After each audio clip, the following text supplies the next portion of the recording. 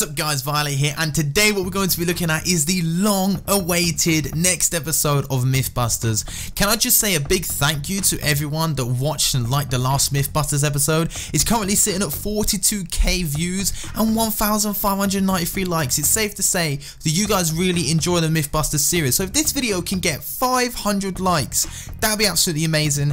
And let's get right into today's MYTHBUSTERS then. Like I said, this episode has been long awaited, and I'm gonna get these out more frequently. It's just because Rise of Iron has come out and I've been doing so much stuff for that. Haven't had time to make MYTHBUSTERS, but I finally got together with some friends and started to do some myths. So let's look at them today then. I can't thank you guys enough for the support on the last video from MYTHBUSTERS. It's absolutely crazy.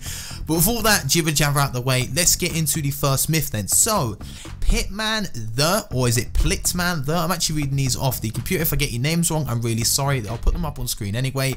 He wants to know, if you shoot a Nova Bomb, will it explode? And this one was quite interesting. I tried many times shooting a Nova Bomb. It was hard to hit, but there was one time where I actually blatantly sniped it and it did not explode. So we'll have a look at it, and then you can decide as well if you want to. So here's the clip.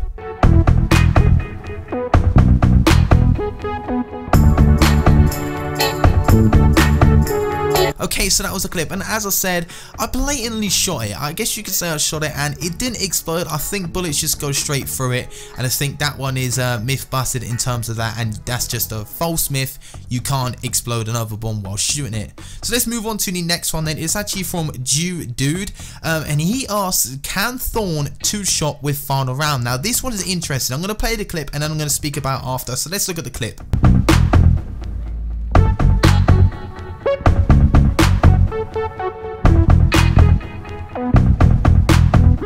So as you can see from that clip, you can only two-shot with the Thorn with final round if you get 2 headshots. It has to be 2 headshots, and the burn will actually kill you, not the 2 shots itself. The final round shot won't kill you, the burn will kill you. So if you're lucky enough in Crucible, you've got 2 bullets left, and shoot someone in the head twice with the Thorn, and you're on the final round, you will get the burn kill. But if you shoot him in the body twice, as I'm going to show you here, it just doesn't work. The burn doesn't kill you either. You don't die. So I guess you can two-shot people with final round with a Thorn, but only with 2 headshots. The next one is from Population Control, and he asks, if stuck by a grenade, will passing through an allied bubble pull it off of you? And allied means like teammate bubble. Will it pull it off of you? So we actually tested that. I'll show you the gameplay here, and then we'll talk about it.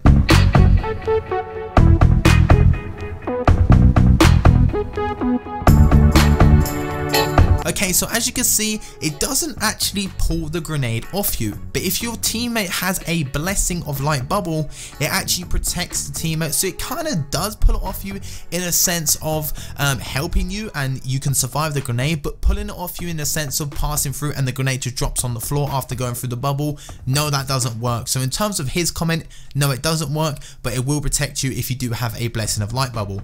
The next one is from Alpha Wolf, and he asks, can you shoot a grenade out of the air? And I know a lot of people probably do know this answer, but I'm going to be putting myths in these videos that some people may or may not know, simply because people comment it and they really want to know. So I want to answer you guys. So let's take a look at the gameplay and we will soon find out.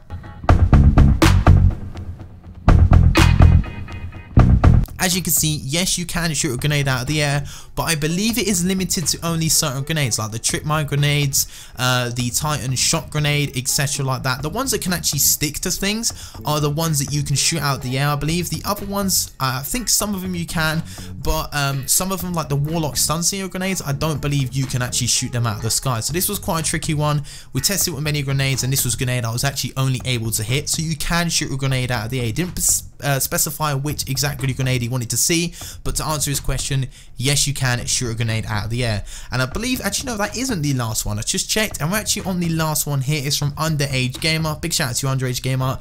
He's actually always in my streams, etc. He's a really cool dude. But anyway, he asks, myth, can you be tethered and walk normally whilst wearing the Radiant Dance Machines for the Hunter? And I thought this was really interesting and really wanted to try it out. So as you can see in the gameplay here, I don't use Radiant Dance Machines, and I get tethered and I'm walking very slow.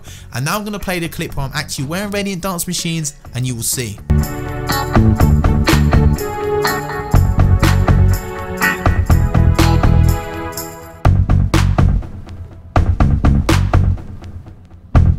So as you can see there, it does not affect you. Radiant Dance Machines won't give you that cheeky little boost while being tethered. It doesn't work. So yeah, they were the 5 myths for this Mythbusters episode. Like I said, I'm really sorry about this being so long.